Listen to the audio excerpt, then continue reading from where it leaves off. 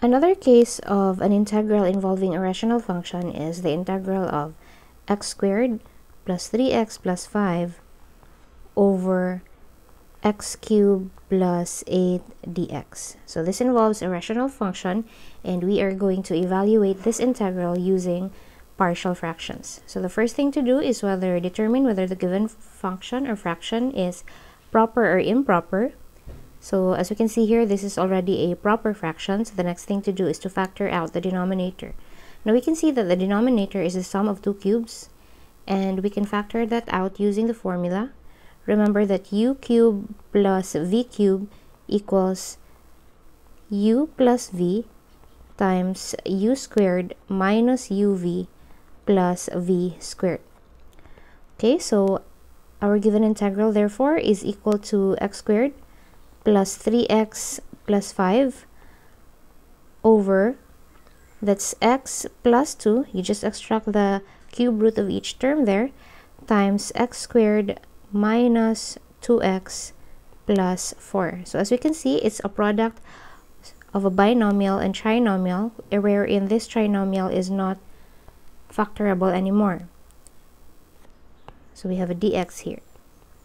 So we will now resolve this fraction into partial fractions based on its denominator. So as we can see, we have a linear denominator that is not repeated and a quadratic factor in the denominator that is also not repeated. So this is for case number 1 and case number 3.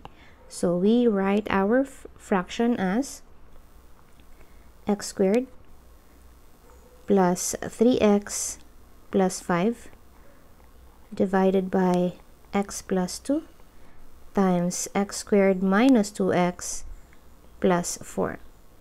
Now we equate that to, there is a fraction with the denominator x plus 2 plus another fraction with the denominator x squared minus 2x plus 4, such that for the linear denominator, the numerator is a constant, and for the quadratic denominator, the numerator is linear in the form bx plus c.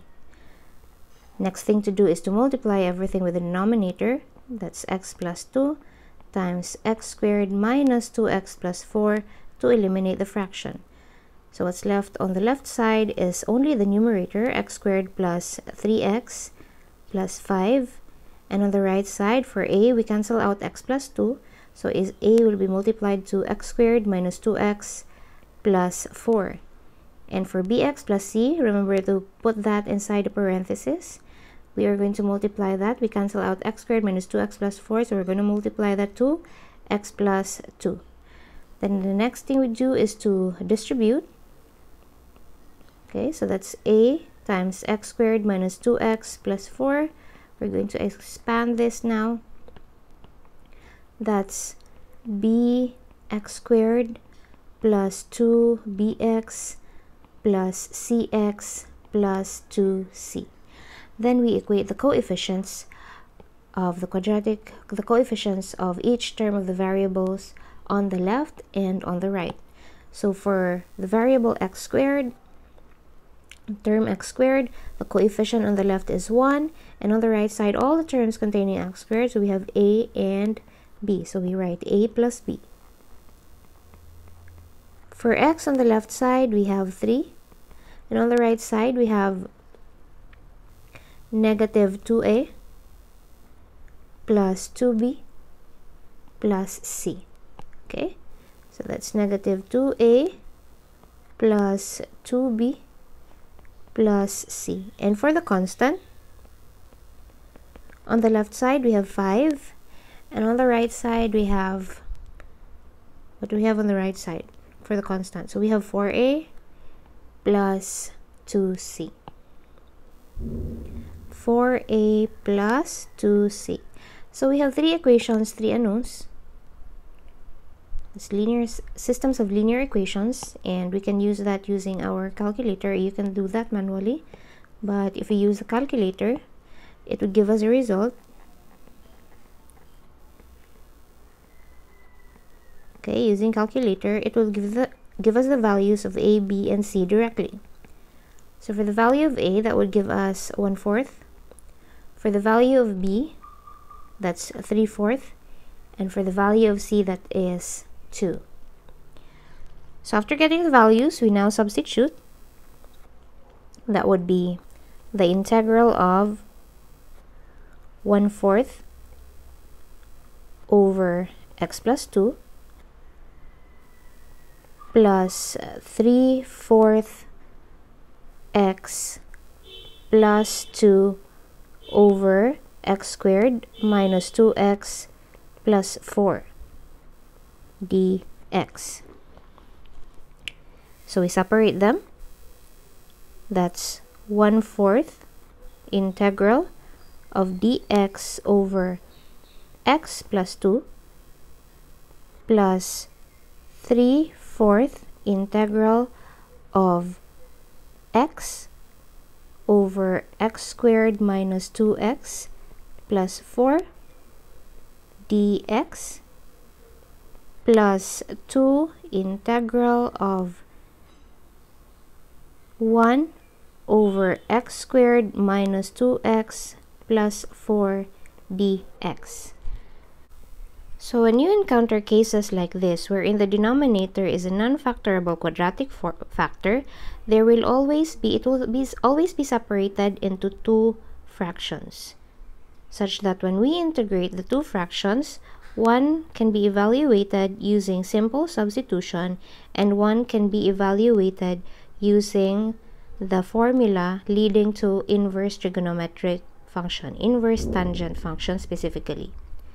So if we let u, in the case here, if we let u be equal to x squared minus 2x plus 4, then du equals 2x minus 2 dx, or that du over 2 equals x minus 1 dx. Okay? So that what we have here is that we only have x in the numerator, so we can subtract 1 from there, but we have to add also 1 so that we are not changing the given. Okay? So let's rewrite that. Our numerator will become, so let's rewrite this again, 1/4 dx over x plus 2. Take note that we're multiplying this by 3/4, so that's 3/4 integral of x minus 1 plus 1, what we're grouping this, okay, over x squared minus 2x plus 4 dx plus 2 integral of 1 over x squared minus 2x plus 4 dx.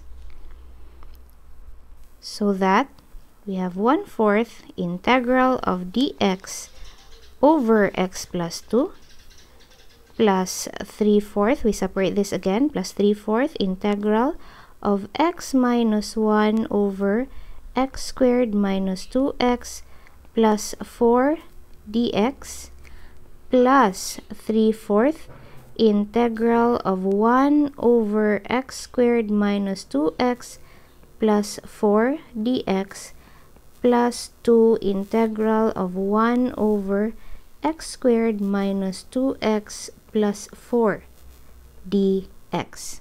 So you see here, the 1 here is separated into another fraction. Take note that we're still multiplying by 3/4.